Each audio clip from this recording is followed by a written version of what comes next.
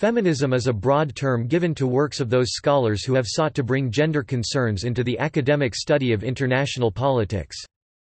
In terms of international relations (IR) theory, a feminist approach is grouped in the broad category of theoretical approaches known as reflectivism, representing a divergence from approaches adhering to a rationalist outlook based on the premises of rational choice theory. Reflectivist approaches, which also include constructivism, post-structuralism, and post-colonialism, regard state identities and interests as continuously in flux, so that norms and identity play as much a role in shaping policy as material interests. One of the most influential works in feminist IR is Cynthia Inlow's Bananas, Beaches and Bases, Pandora Press 1990.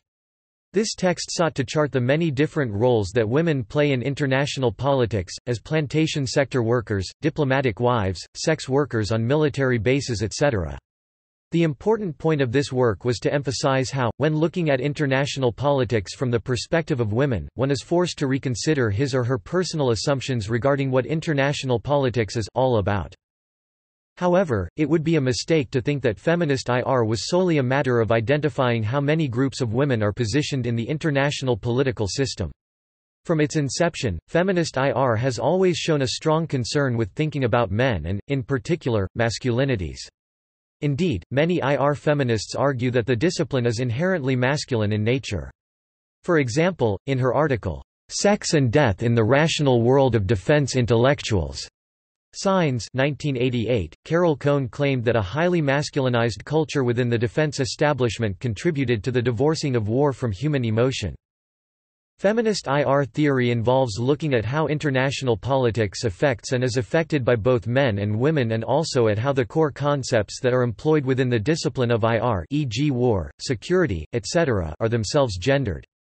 Feminist IR has not only concerned itself with the traditional focus of IR on states, wars, diplomacy and security, but feminist IR scholars have also emphasized the importance of looking at how gender shapes the current global political economy. In this sense, there is no clear-cut division between feminists working in IR and those working in the area of international political economy (IPE). Feminist IR emerged largely from the late 1980s onwards. The end of the Cold War and the re-evaluation of traditional IR theory during the 1990s opened up a space for gendering international relations. Because feminist IR is linked broadly to the critical project in IR, by and large most feminist scholarship has sought to problematize the politics of knowledge construction within the discipline, often by adopting methodologies of deconstructivism associated with postmodernism, poststructuralism. However, the growing influence of feminist and women-centric approaches within the international policy communities, for example at the World Bank and the United Nations, is more reflective of the liberal feminist emphasis on equality of opportunity for women. In regards to feminism in international relations, some of the founding feminist IR scholars refer to using a feminist consciousness when looking at gender issues in politics. In Cynthia Inlow's article Gender is Not Enough, The Need for a Feminist Consciousness, Inlow explains how international relations needs to include masculinity in the discussion on war, while also giving attention to the issues surrounding women and girls. In order to do so, Inlow urges international relations scholars to look at issues with a feminist consciousness, which will ultimately include a perspective sensitive to masculinities and femininities. In this way, the feminist consciousness, together with a gendered lens, allows for IR academics to discuss international politics with a deeper appreciation and understanding of issues pertaining to gender around the world. Inlow argues how the IR discipline continues to lack serious analysis of the experiences, actions and ideas of girls and women in the international arena, and how this ultimately excludes them from the discussion in IR. For instance, Inlow explains Carol Cohn's experience using a feminist consciousness while participating in the drafting of a document that outlines the actions taken in negotiating ceasefires, peace agreements and new constitutions. During this event, those involved came up with the word combatant to describe those in need during these usually high-strung negotiations. The use of combatant in this context is particularly problematic, as Carol points out, because it implies one type of militarized people, generally men carrying guns, and excludes the women and girls deployed as porters, cooks and forced wives of male combatants. This term effectively renders the needs of these women invisible, and excludes them from the particularly critical IR conversation regarding who needs what in war and peace. This discussion is crucial for the analysis of how various masculinities are at play in international politics, and how those masculinities affect women and girls during wartime and peace, and initially eliminates them from the discussion. Conversely, feminist IR scholar Charlotte Hooper effectively applies a feminist consciousness when considering how IR disciplines men as much as men shape IR. So, instead of focusing on what and whom IR excludes from the conversation, Hooper focuses on how masculine identities are perpetuated and ultimately are the products of the practice of IR. In this way, it is ineffective to use a gendered lens and feminist consciousness to analyze the exclusion of a discussion in gender in IR. Hooper suggests that a deeper examination of the ontological and epistemological ways in which IR has been inherently a masculine discipline is needed. The innate masculinity of IR is because men compose the vast majority of modern IR scholars, and their masculine identities have been socially constructed over time through various political progressions. For instance, Hooper gives examples of the historical and political developments of masculinities that are still prevalent in IR and society at large: the Greek citizen, warrior model, the Judeo-Christian model, and the Protestant bourgeois rationalist model. These track the masculine identities throughout history, where manliness is measured in militarism and citizenship, ownership and authority of the fathers, and finally, competitive individualism and reason.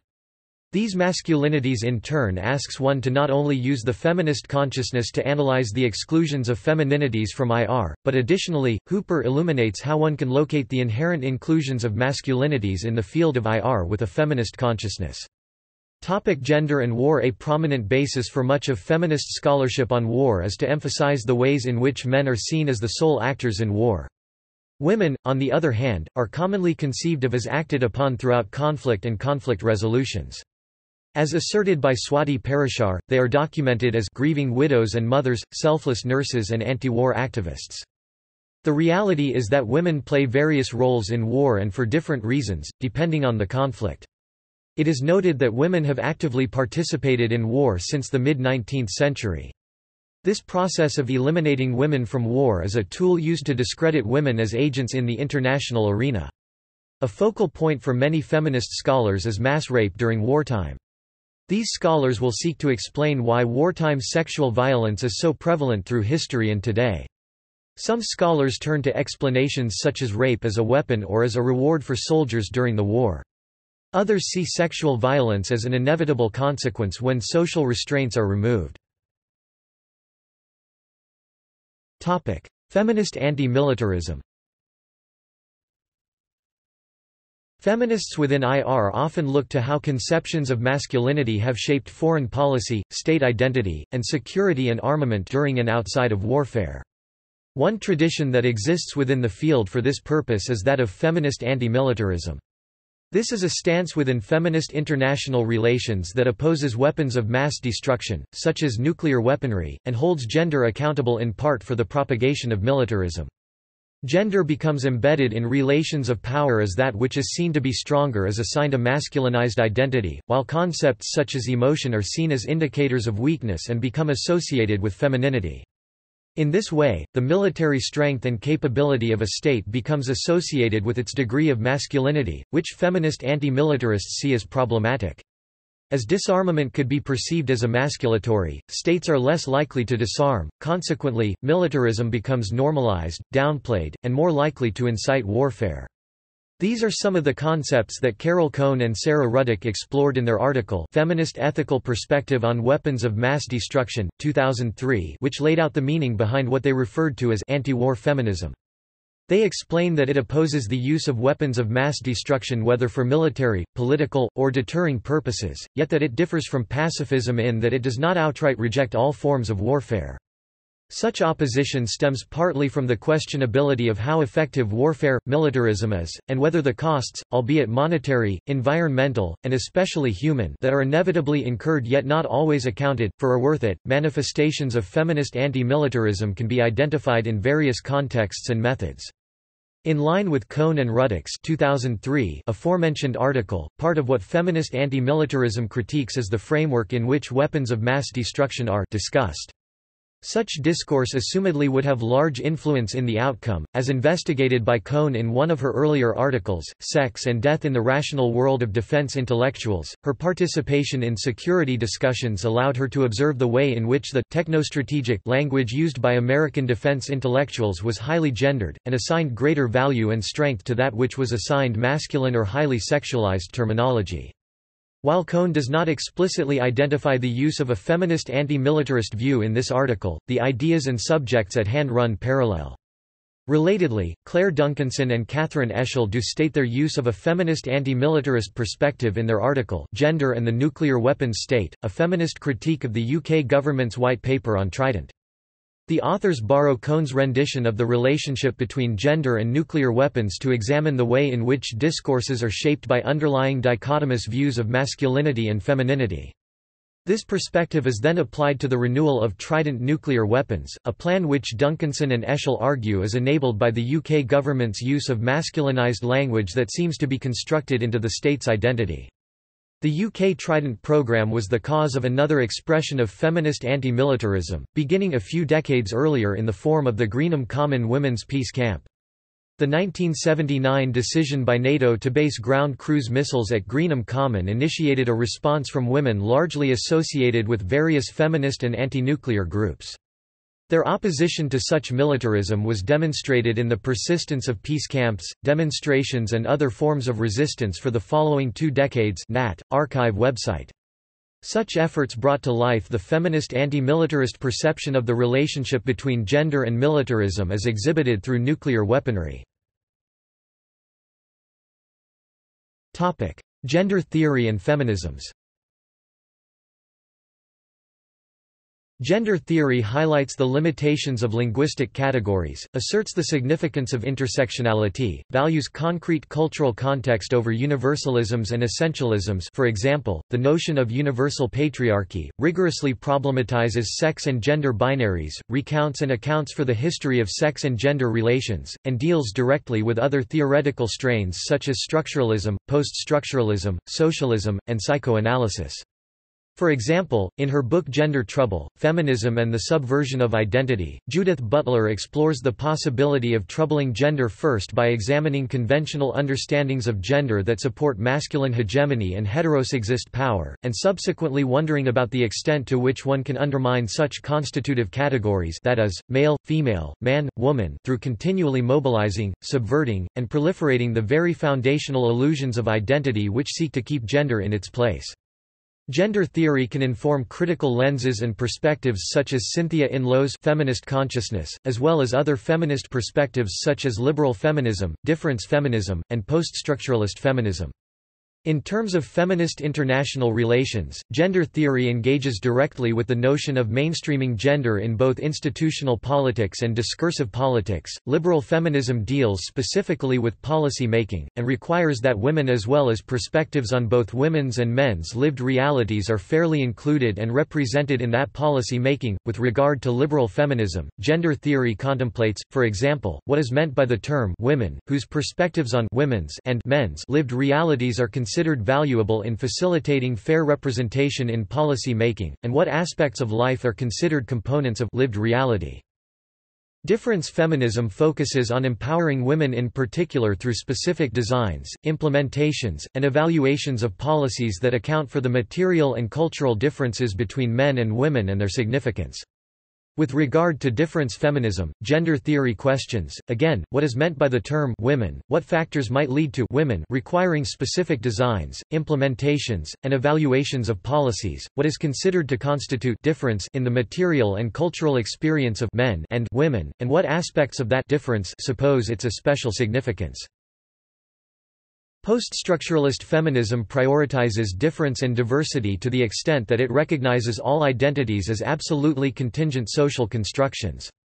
With regard to post-structuralist feminism, gender theory points out that due to this ontological and epistemological discursiveness, post-structuralist feminism can, in some cases, risk understanding the subjects in policy making as distinct social subjectivities primarily and/or exclusively in terms of gender difference, rather than in terms of the multiplicities of difference that comprise subjectivities in post-structural feminist thought. Discourse starts with the assertion that the public-private divide has meaningfully contributed to women's marginalization. In order to disrupt this marginalization, feminists must challenge the very assumptions that construct our ideas of identity and citizenship. Primarily, post-structuralist feminism seeks to advance Judith Butler's conception of gender as performative, whereby there is no pertinent conception of gender outside of the social construction of masculinity or femininity. Rationalist feminism parallels neorealist thought by placing the state as the primary actor within international relations. It is also linked to liberal thought, insofar as it highlights democratic peace literature, creating an overlap between the paradigms. Relating to gender, rationalist feminism explores not only how war arises, but specifically how gender affects the causes, likelihood and outcome of conflict. Rationalist feminists have, broadly, two strains of research: quantitative foreign policy and comparative case studies. Quantitative foreign policy may, for example, explore the correlation between gender equality and likelihood of war, or the gender gap on foreign policy opinions. Comparative case studies may, for example, include looking at sex-selective abortions in different states, the policies that lead to gender disparity and the consequences of such gender disparity. Institutional politics describes the political, material, bureaucratic, and organizational relationships and conventions that govern administrative institutions. Gender theory seeks to examine the ways in which these normalized relationships and conventions shape the policy-making processes of and within these institutions.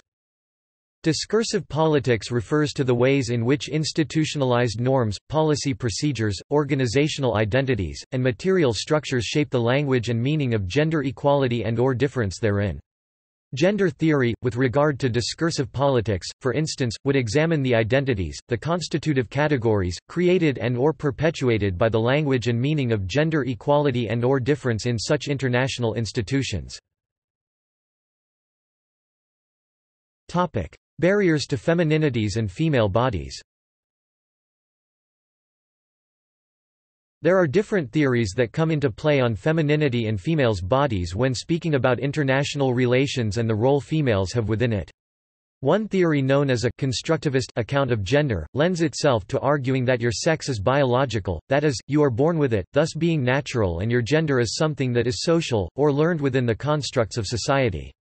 A feminist approach to international relations also provides analyses for not only theoretical understandings of gender relations, but also the consequences that perpetuate the subordination of femininities and female bodies. Women, female bodies plus performed femininities, endure a higher level of criticism for their actions, personalities, and behaviors within the public and private spheres, particularly while running for political office, whether this at the local or national levels. This is due to a perception of politically ambitious women as either being too feminine or too masculine, to be capable of the job that certain offices demand. This is typically linked to the ideal that women will take care of women's issues, such as education and abortion, while men will take care of men's issues such as the military, national security, and the economy. This way of thinking can be attributed to the essentialist account of gender and plays into the deeply held belief by many in our society that both men and women inherently hold true to their essence of either being feminine or masculine. Women are often viewed as being a caring nurturer in comparison to most men being viewed as aggressive and brash. It is critical that researchers seek to explain further the barriers that women endure in their attempts to attain political office on any level. To begin with, there must be a consideration of women's socio-economic status, and thus a difficulty in funding a campaign. While women are more educated in the Western world than ever before, the average woman's socio-economic powers still do not match the average man's. This results in a further consequence for women, as employment is positively related to one's ability to attain political information, and to build internal political efficacy. Thus, not only does socioeconomic status lead to a lesser ability to finance a political campaign for women, but it also leads to lower levels of political efficacy, impacting women's participation in politics from the very beginning. Further barriers exist into women's entrance into politics, which include, but are not limited to, attachment to the private sphere and the scrutiny of the media. Media coverage of campaigns can be particularly detrimental to a woman's ability to attain political office. The media focuses far more on physical appearance and lifestyle, rather than the prominent political questions of the campaign, for female candidates.